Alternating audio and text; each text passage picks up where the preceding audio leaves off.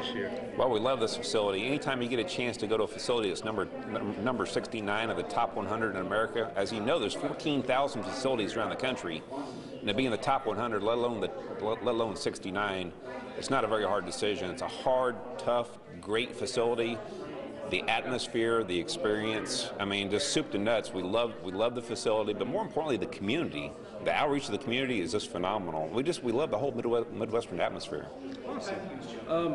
What improvements will people see this year opposed to last year? Yeah, a couple things. We added some on-course leaderboards, which are permanent structures this year, so that not only the spectators but the players will know where they stand in the field. That's something new that we've added this year besides just roving leaderboards.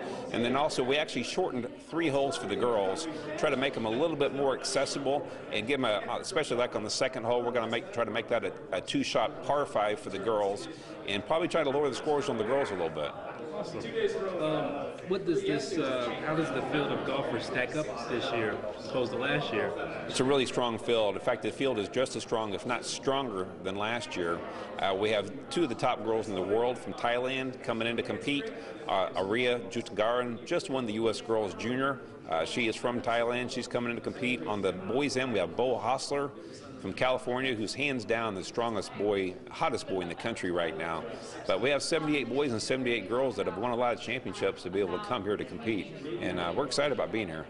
A lot of golf fans here in Fort Wayne. Tell us a little bit about how this is a huge deal. This is a national event here in our hometown. This is the biggest thing that we do in junior golf competition with the PGA of America. There's only one event that we might consider bigger, but it's a much more elite field, and that's the Junior Ryder Cup experience that we provide.